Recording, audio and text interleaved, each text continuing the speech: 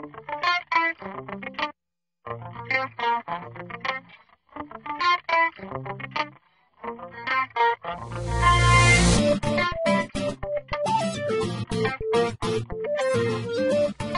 and welcome to Genesis.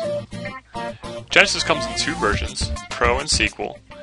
The Genesis Pro is built on a Fox Pro database and the Genesis SQL is built on a Microsoft SQL database. They are identical in looks and feel, it just depends on what database you prefer to have them run on. So let's go ahead and dive right into the software. First thing you can notice here is your control panel. This task organizer lays out everything nicely for you, so we'll go ahead and click on the task organizer. As you can see, you have your different tasks located right down here. A lot of these tasks you'll notice will be done automatically for you, but you can come in here and gladly take care of any of these tasks manually anytime you need to. So adding on a new employee, you may not do it every day, but you can come in here and just click on add a new employee. It'll take you through the ropes. Pull the clocks, which can be done automatically for you. Fix any missing punches and absences. You will want to take care of that one as often as possible. Monthly tasks can be done automatically again for you, but you might want to back up your data. You can do that again as often as you like. Annual tasks, the system's smart, but not smart enough to know the holidays from year to year, so you might want to come in here for a minute and just put in next year's holidays, or sit down for 5 minutes and do the next 5 years if you'd like to. You can do as far as you want into the future. Program the clocks for daylight savings time. The system can take care of that for you. We can even run reports for you automatically if you need to, and have them sent right to your email if you wish. Payroll task. Pull the clocks. Make sure you have the most up-to-date time. Again, the system will take care of it for you. Fix any missing punches and absences for every in punch you do want to have an out. Run reports to verify everything looks good here in our software, because once everything looks good here, just simply click on Export to Payroll, and that will create a file. That file will be in the format that your payroll software requires. You can simply take that file and import it right into your software or send it over to your payroll rep. Let's go ahead and lastly take a look at the system setup. System setup, we can actually take care of a lot of this for you, but if you ever need to, we always give you permission to come in here and make any adjustments and changes, such as adding up a new holiday, maybe a new department, or even creating a new shift if you need to. Again, that was a task organizer. Let's go ahead and close out of here, and let's dive right into the employee information. Go ahead and click on the employee. First thing you'll notice is your employee's located right top here, and their time card located right over to the right. Simple enough as clicking on the employee's name. You can see a couple different letters located right next to their name, and if we go over to the key here, this distinguishes what those letters mean. After using the software for a day or two, you'll know what they mean. But we have a couple missing punches here. And if I just double click, it's going to open up the field and pull in their scheduled time. And if everything looks good here, I can simply say OK. But if I need to make adjustments, I can hit up or down on my keyboard, or I can just simply right click. And let's say they came in early for me for that day, I can say OK. And that time will now be added right into their time card with the totals here for the day. I can also see that I have 1 hour unpaid lunch that is automatically deducted for me. That's a system setting. You can have that if you want to or not. You can pay it or not pay it if you wish. We have a few other key features, so if I come down to multiple miscellaneous and click on that, this will allow you to put in a vacation day if you wanted to. So I can go ahead and click on the drop down box, and you can see here I have a bunch of different payable types. I'm just going to go ahead and put in a vacation time, specify that exactly for how long. I can right click again, just select for 8 hours. So we'll do vacation time for 8 hours, and let's go ahead and select it for Friday the 28th. Once I hit apply, it's going to deduct their balance, and as you can see here, it's already warning me that they're going into the negative. Now I can proceed if I want to, or cancel out if I need to, but for example, I'm just going to say OK. Once I say OK again, that time will now be posted right into our time card. You can post vacation time or any other benefit type as far as you want into the future. Let's go ahead and take a look at the schedules. The schedule here is for an individual schedule, and you can see there are different schedules. Just by clicking on their name, you can change different schedules, but you can see the vacation time I posted there again for Friday. To have someone work or not work is just simply enough as checking the box or unchecking it if you do not want them to work. Again, we check it, and we can even double click here, and this will actually pull in our schedule detail. Schedule detail, you can simply drop down, hit a drop down, and you have your different shifts you may have already defined. You may have a floater or a flex shift, just means they're going to work that day. It might not necessarily mean a start or end time. Or we might need to do a shift on the fly. So we go ahead and select the ruler here if we need to. And we can go ahead and select the appropriate time that they may not have a shift defined for that, but we might have a doctor's appointment or need to have someone come in a little early. We can also define their department level information. You can also have job information. You can even take it 3 more steps if you need to with our job costing module. I can update the rest of the week if I wish, but I'm going to say OK here.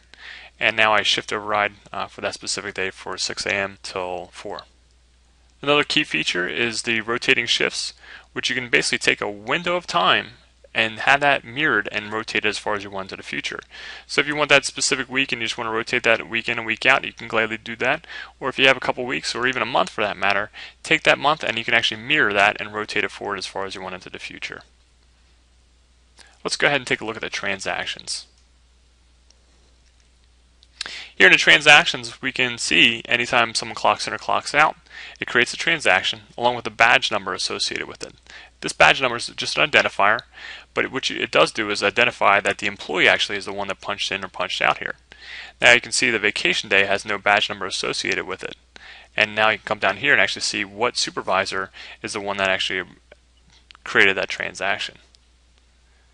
We also have a transaction detailed report, which is just like an audit trail. It will allow you to see who made the changes, what time and date they made the change, and any other adjustments. Let's go ahead and take a look at the status section. Here in the status section, this allows you to know what policy they belong to. You might have a full-time policy, part-time policy, salary policy.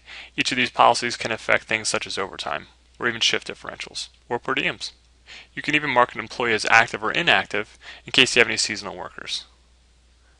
Let's go ahead and take a look at the benefits section.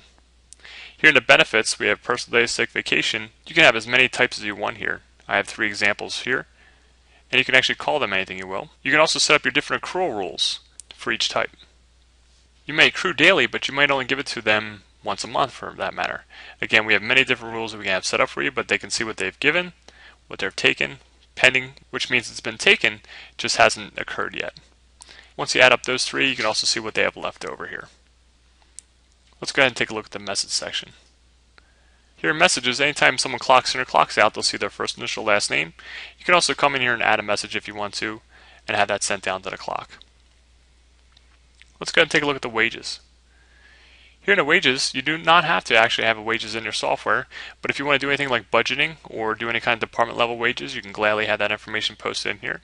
You can do global wages, as you can see. We can also come in here at department. You can have your department level wages along with even a daily wage. Go ahead and close out of here. Again, you can also have your salary information in here, and you can even take it a couple steps further if you need to. This is nice if you're going to do any kind of budgeting or job costing. Let's go ahead and take a look at the badges. If someone loses their badge, you can simply come in here, edit that badge, and mark it as invalid. If they find that badge in their couches or their jeans, you can mark it as valid again. And as you can also see, we can actually put an expiration date on those badges. We have another feature here, which is the profile lockout. With Genesis, you can add on many different additional modules. One of those additional modules is the profile lockout.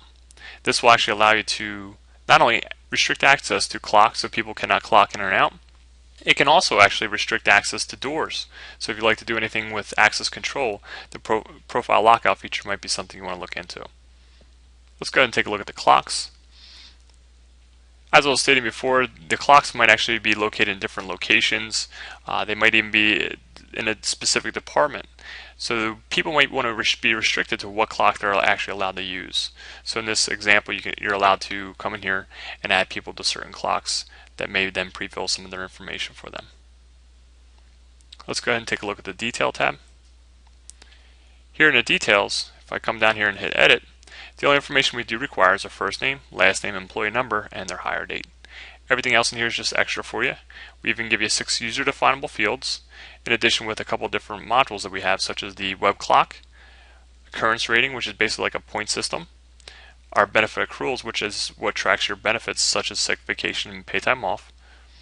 And then we have our holidays, groups, and divisions that you can use as filters. Again, another module you can use is the PC clock, which actually allows people to clock in and out via a PC that can have a shortcut located right on our desktop. And of course, you can drop in a photo if you wish. Let's go ahead and close out of here. And again, that was the employee information. Let's go ahead and take a look at the scheduled section. Here in the multiple schedule adjuster, you can actually see all of your employees listed here in addition to their weekly schedule. You can also break that and filter down by group and division, in addition to making any adjustments that are needed throughout that week, just by double clicking. Again, you can check the box or uncheck it if you want them to work. You can always use the drop down and select your different shifts that you may have, along with your additional schedule adjustments. And of course, you always have this print button down here and can quickly print out your schedule. Let's close out of here and right over to the approval editor. The approval editor is very nice and it lets you see all your missing punches and absences and report on it. So let's take a look here. We got Carol. She has a missing punch. If I double click on her name, it'll take me right to her time card and I can see there's a missing punch. I just double click here and now that actually is pulled in their scheduled time. If everything looks good there, I simply say OK. That now posts in the time, totals up her hours for that day. Again, I can always see their schedule if I need to, and even look at any transactions if I need to make any adjustments. Closing out of here, and simply now I can see Carol's name is gone from the list. I also see there is an in late, out early attendance infractions. Let's go ahead and close out of here. Our other section here is the status board. Allows to see who's in, who's out. If anybody is working, you'll see the green dot. You also have a lunch feature, and you can actually see when the last transaction took place, in addition to what clock that was used. Another nice feature is you can quickly print this out in case of any emergencies. Let's close out of here.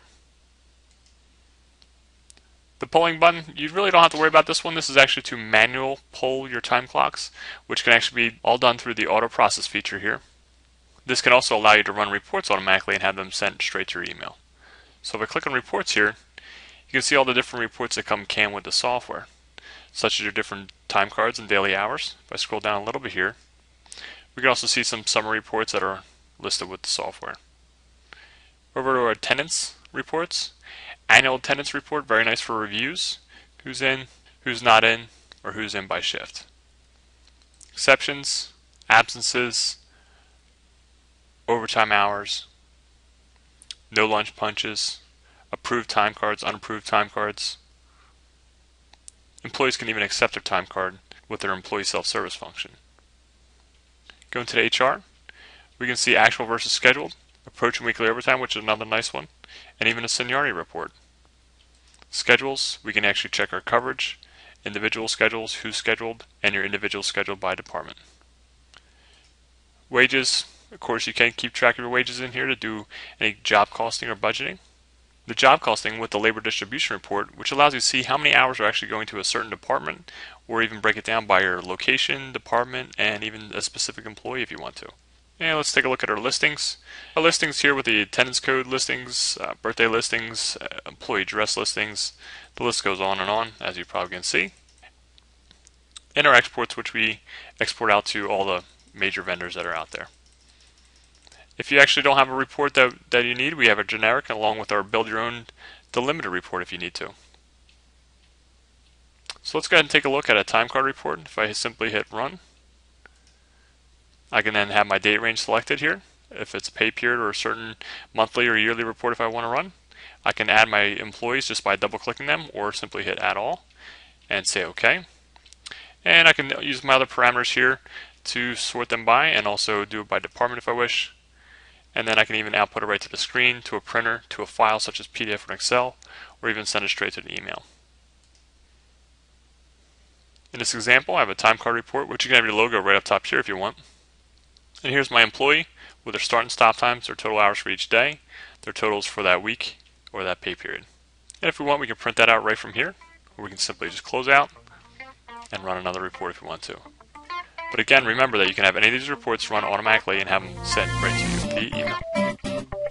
This concludes our Genesis Pro demonstration. Have a wonderful day.